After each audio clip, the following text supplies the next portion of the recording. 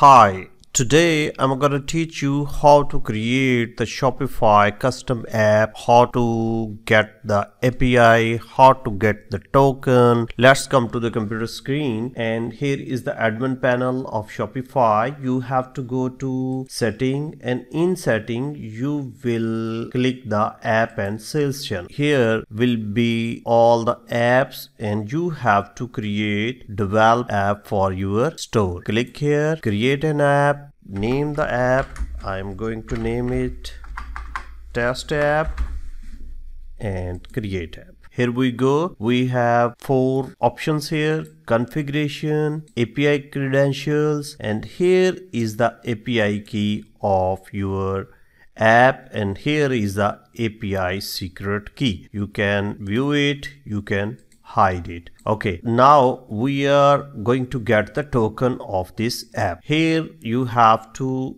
click. You can see this message: you do not have any access token yet. To get an access token, select an API access scope. I am going to configure API scopes on storefront. Here is it. You have to check these options.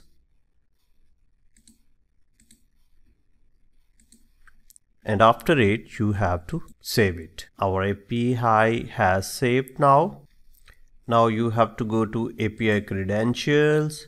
You do not have access token yet. To get your storefront API access token, install the app. I'm going to install the app.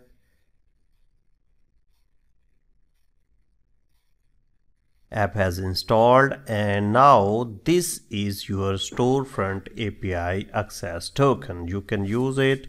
Thank you very much for watching this tutorial. Keep watching the next one.